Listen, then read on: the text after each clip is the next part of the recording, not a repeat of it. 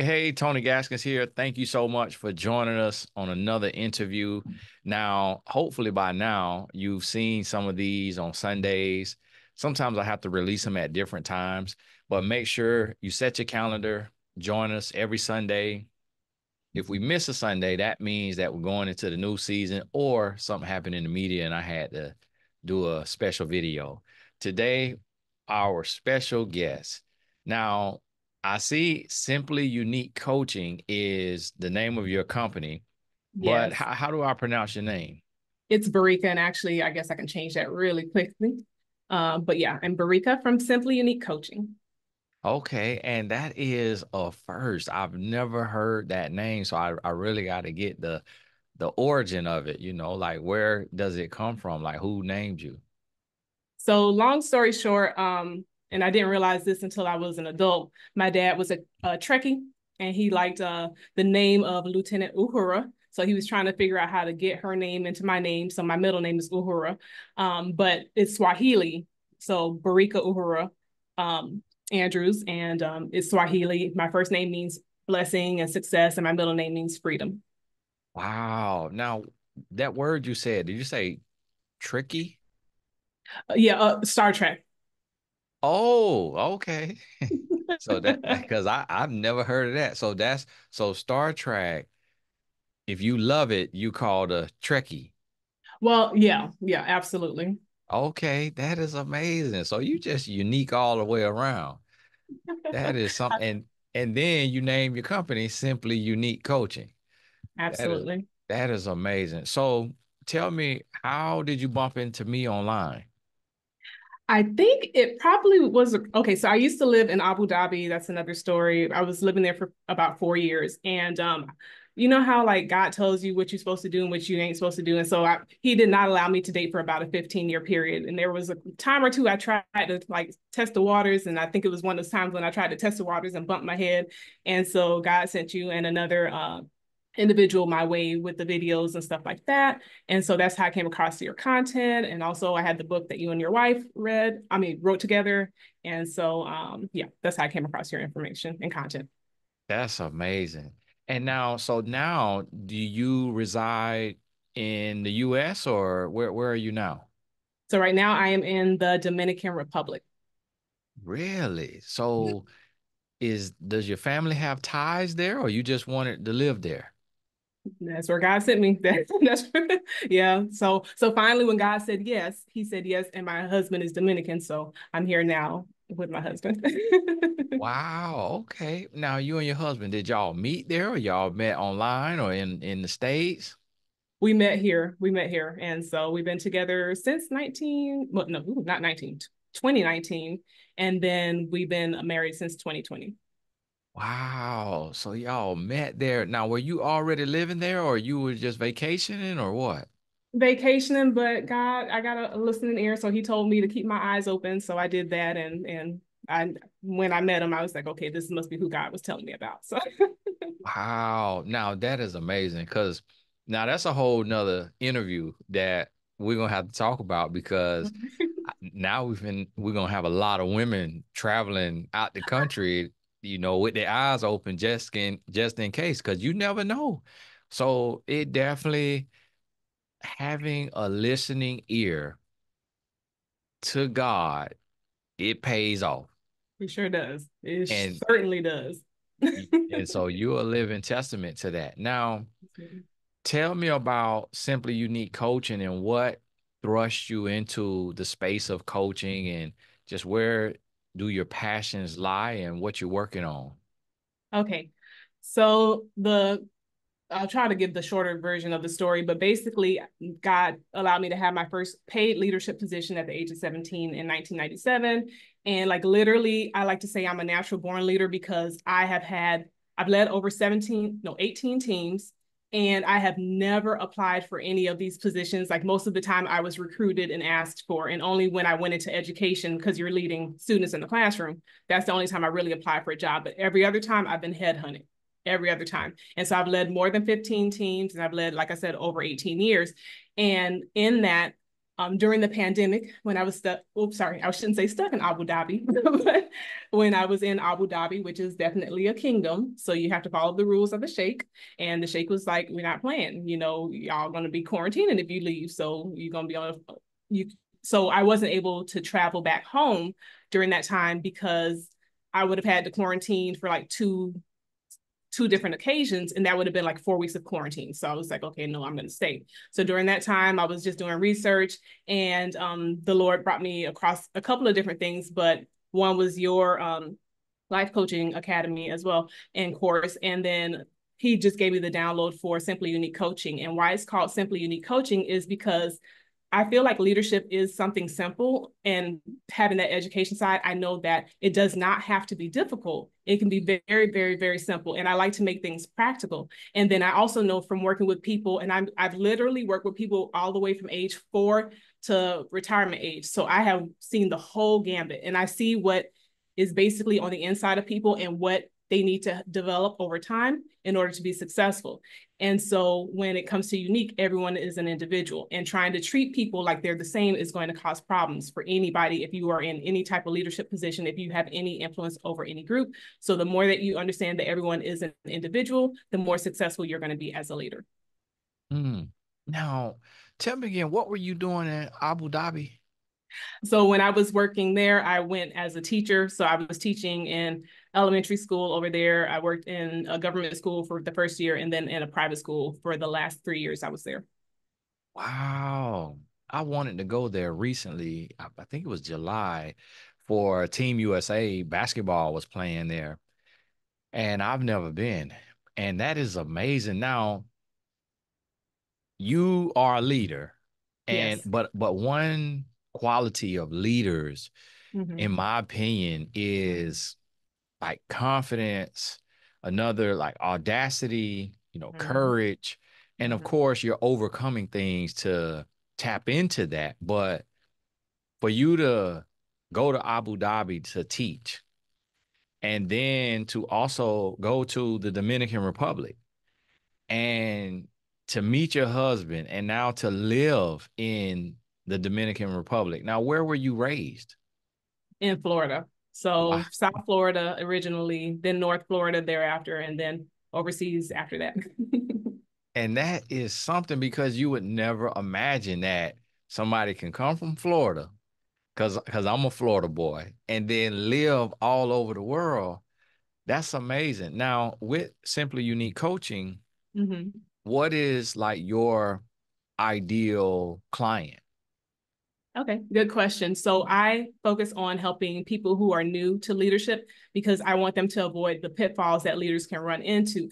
And what I end up finding is that sometimes people get thrown into these positions, like the second leadership position I had. They were like, okay, you're good at being an analyst. Why don't you take over this team, this brand spanking new team that has never existed before, build it from scratch, and it's a part of our scorecard for our company. So if you screw up, everybody in the company is going to know. All 10,000 employees are going to know, kind of thing.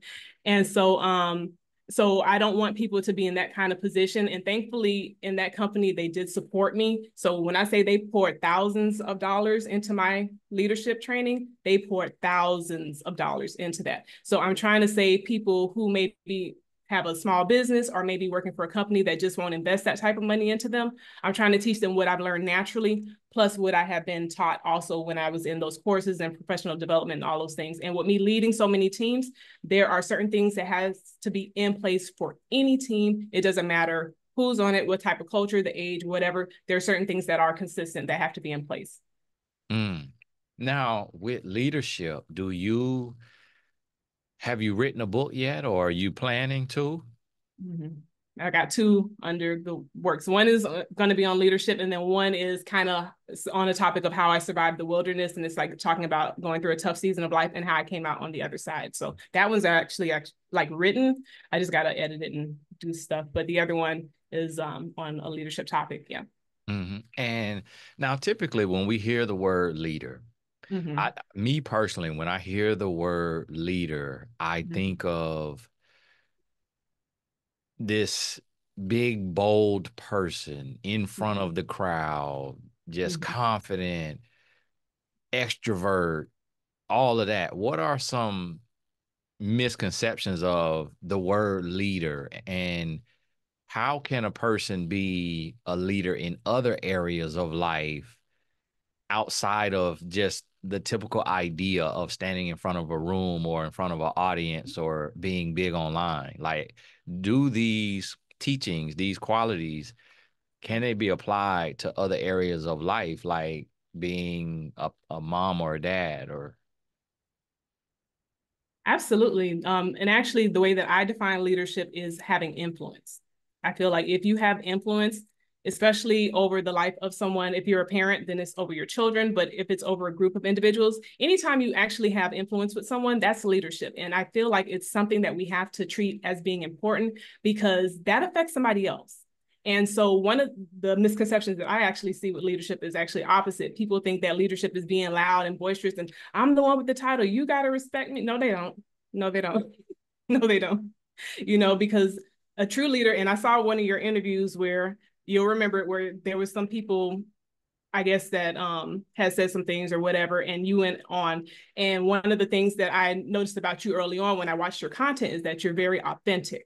You're very authentic and you're very real. So I picked up on your leadership right away because leaders can recognize leaders. And so when they got all loud and boisterous, I said, that's a beta right there. Alphas they don't do any of that stuff. I actually have a video on my channel that's like alpha versus beta because it's very different from what people think it is.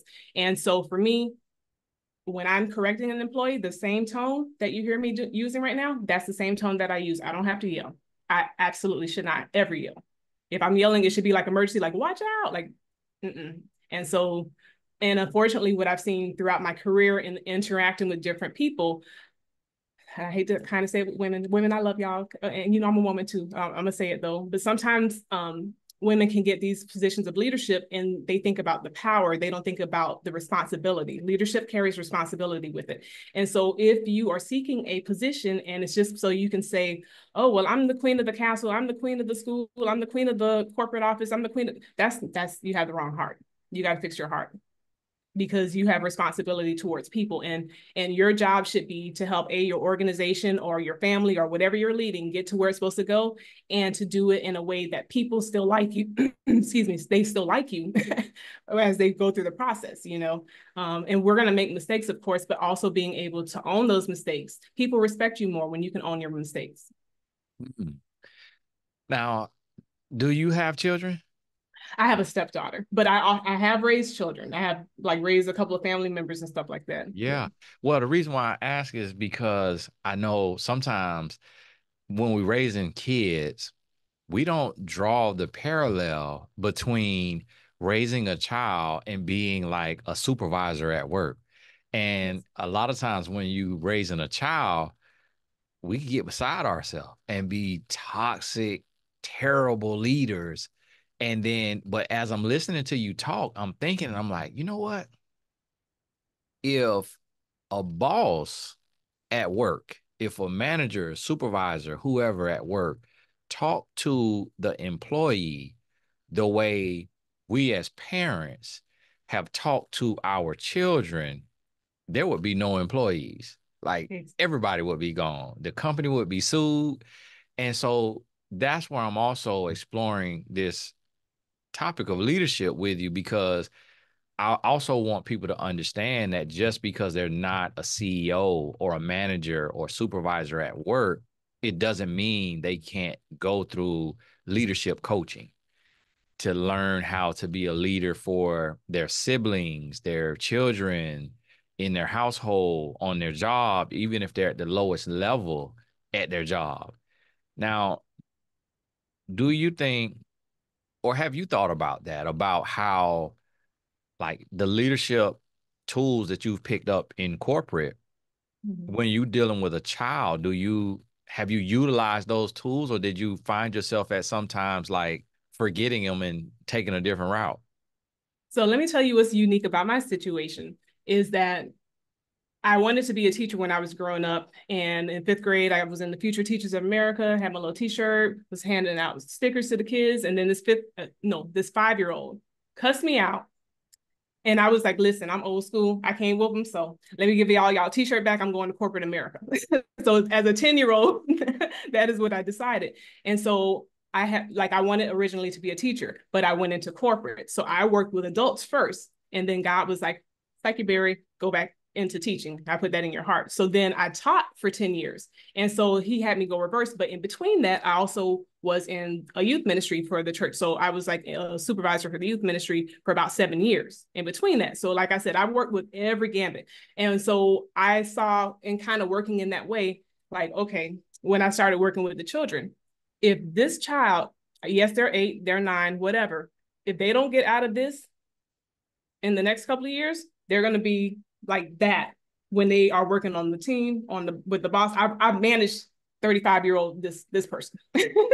And so as a teacher, I would still approach them like that. Even with my boys, I would say, hey, listen, they were like, oh, I don't want to do my work. I said, listen, there's sometimes I don't want to do my work either, but guess what? One day you're going to have a family and you're going to have to go do what you need to do. Because if you don't, you're going to get fired and you're going to lose money and you're not going to be able to feed your family. So you need to do your work even if you don't feel like it.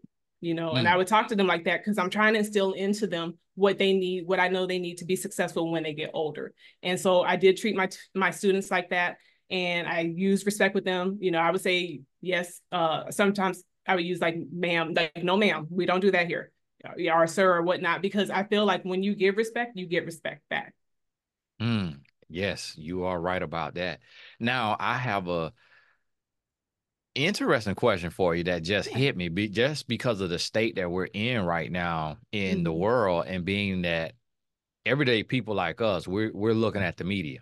Mm-hmm. So, not saying in no way does this mean which way you would vote, but Okay. based on the leadership principles that you have learned, Mm-hmm. and based on the small glimpses that we get to see Mm-hmm. of Kamala Harris and Donald Trump, Mm-hmm. which one, if you have you heard both of them speak Um, at I've a bits podium? and pieces. But I used to watch The Apprentice because I was a business major, so I used to like that. So I used to watch that show before he got into the whole political stuff, So and I you've used to watch heard him seasons of speak. that.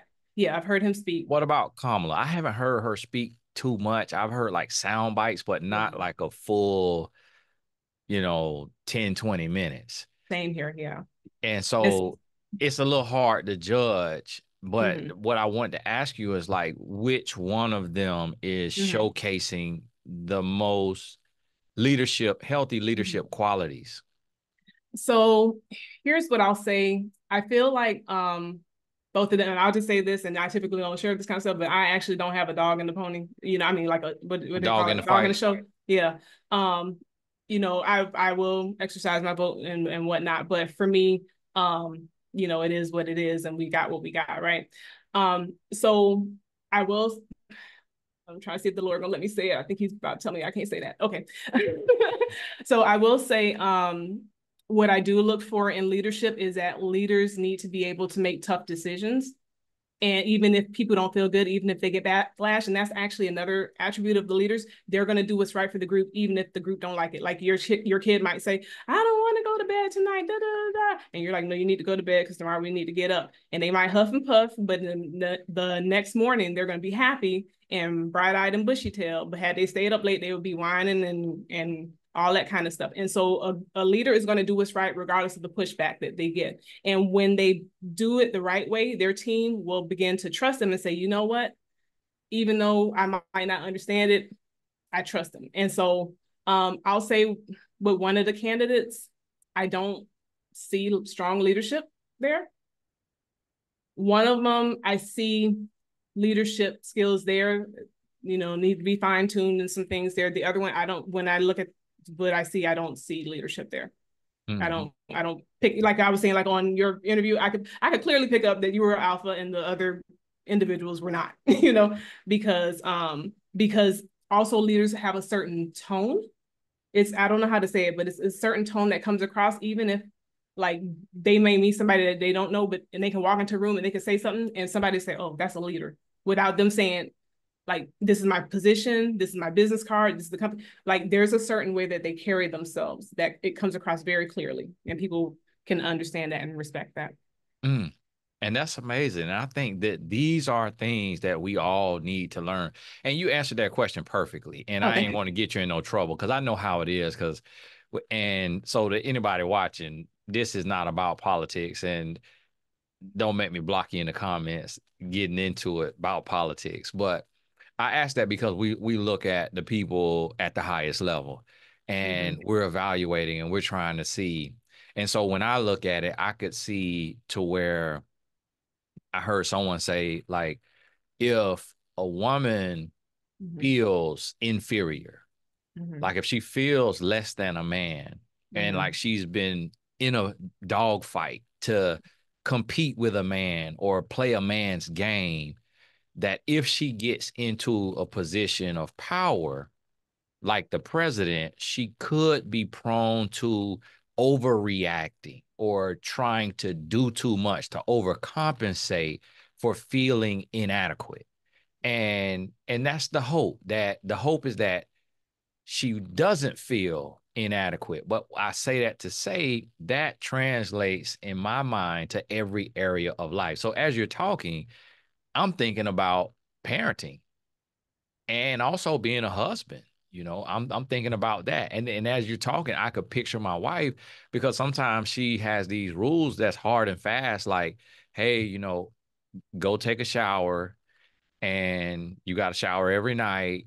And because as a man, we'll be okay skipping a night here or there, but she make my sons, they got a certain routine, and she sticks to it no matter how much they hate it.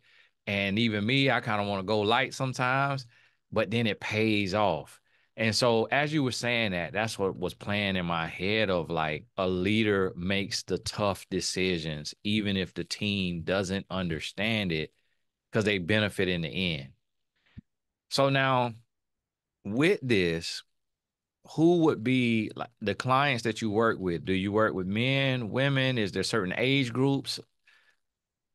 So for me, I will work with anybody who is willing to learn and is teachable. You got to be teachable because listen, I don't play that.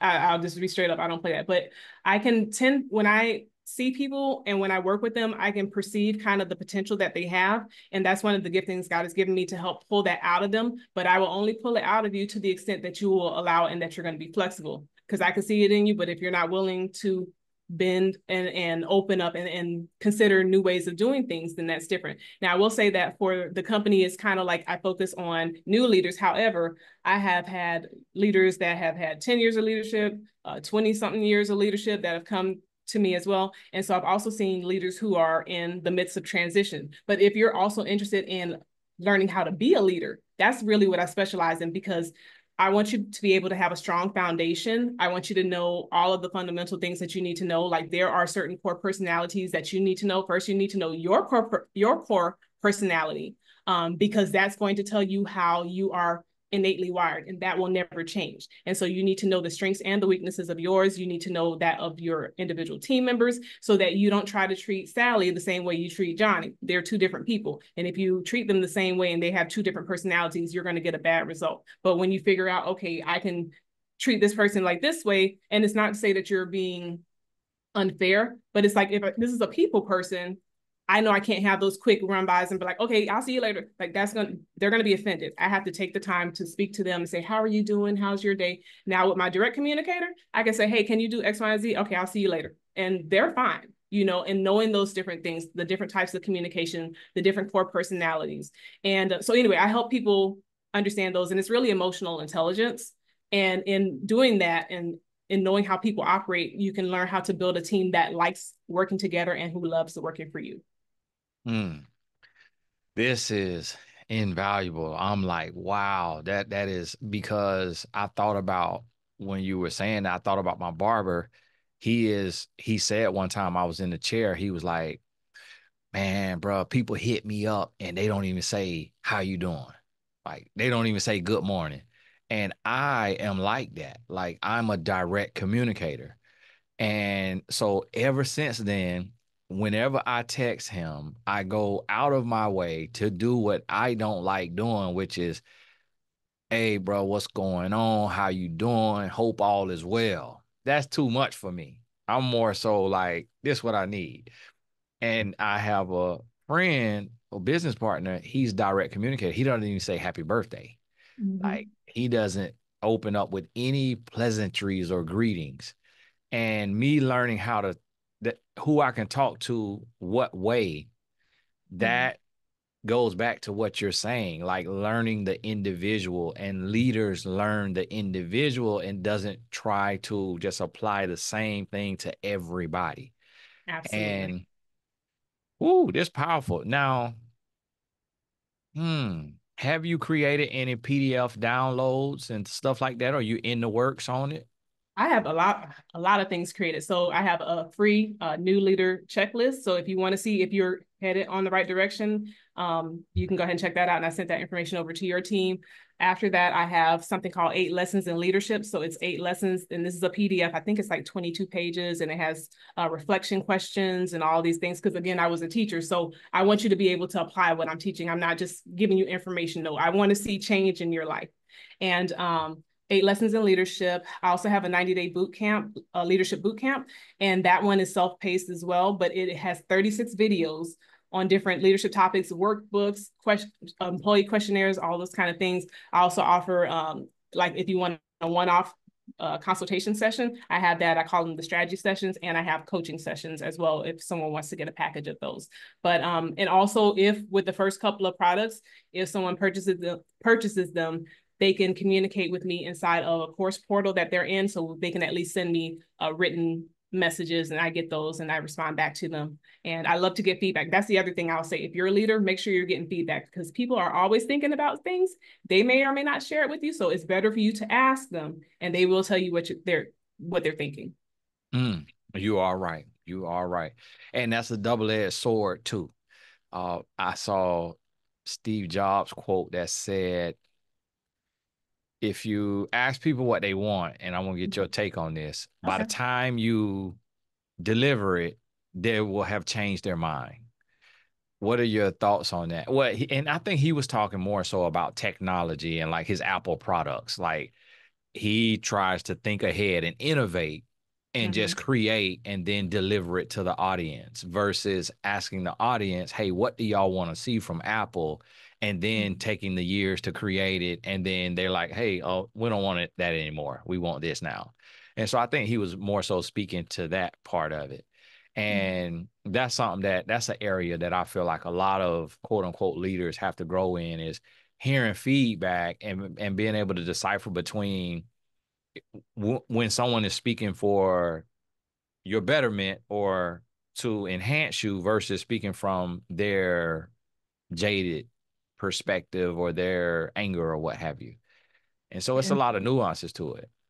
And so that's something that I also teach on also, is as a leader being able to create the community and that environment for giving and receiving feedback. Because like I said, people are already thinking it. Like if you have a friend, there might be a conversation you never have with your friend, but there's something that you think. And if they ask you like, man, do my breath stink? And you're like, yeah, bro. Since you asked me, yeah, I'll let you know. There's certain things where people will never speak up if they're not directly asked because they want to be polite. And so for me as a business owner, for me as a leader, I know they're already thinking it. I better know it now, because that way I can make a shift. But I also create an environment where my team is able to get feedback and receive feedback as well. So I like to pour in all the positives for the good things, the legit good things that you do, so that time that I have to come back with a correction, it's not she's picking on me, it's not she's being mean. No, because I put 10 good stones in your bucket first before I had to pull one out. You know what I mean? And so I try to do that. But yeah, I think that when it comes to like decision making, you want to get the input, but as the leader, depending on the type of team you have, depending on their experience that they bring to the table, then there are some times when you as a group may need to make a decision, or you as a leader just may need to make the decision. Like you can take the input and say, okay, based on that, we're going to go with this. But if you have an experienced team of people who are top notch, a high performing team, then you want to try to bring in as much as their input as possible, because if they're experts in what they do, then why not lean in on them? You're right. That's powerful. I thank you so much. So what we have for everyone, I believe we have so many amazing people who have amazing gifts and offerings, and you have to choose what's for you and when it's for you. All of it is for you, but just deciding when. But this leadership coaching, this is definitely for everyone, because at some point we have influence in someone else's life. So what I've done is in the description box. You will see all of the contact information, all the websites, so you can tap in, get connected, and get what's for you.